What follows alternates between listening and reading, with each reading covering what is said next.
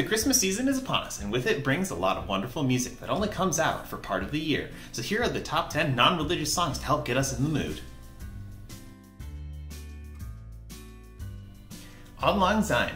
It's a wonderful old poem written by Robert Burns, and yet it's filled with incomprehensible Old English nonsense. What does it mean? Nobody knows. But anyway, it's mostly a New Year's song, so we'll put that off to the side.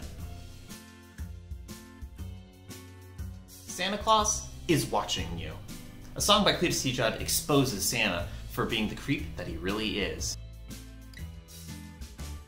Jingle Bell Rock. It's got that 70s chorus line and wonderful sleigh bells in the background.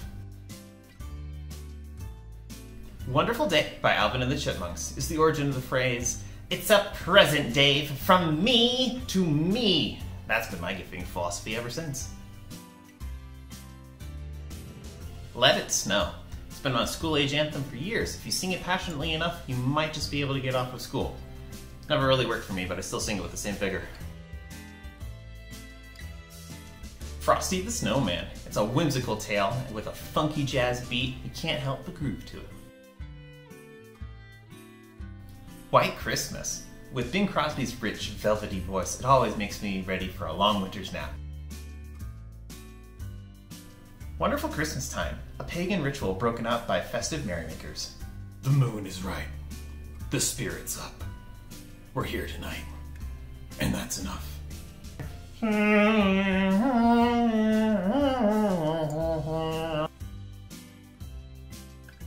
All I Want for Christmas, but not the Mariah Carey version. Ludwig all the way.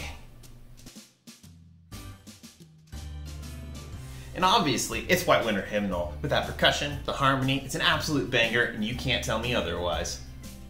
That's it for me today. Tune in next time for the top 10 religious Christmas songs of the season. Until then, keep doing stuff.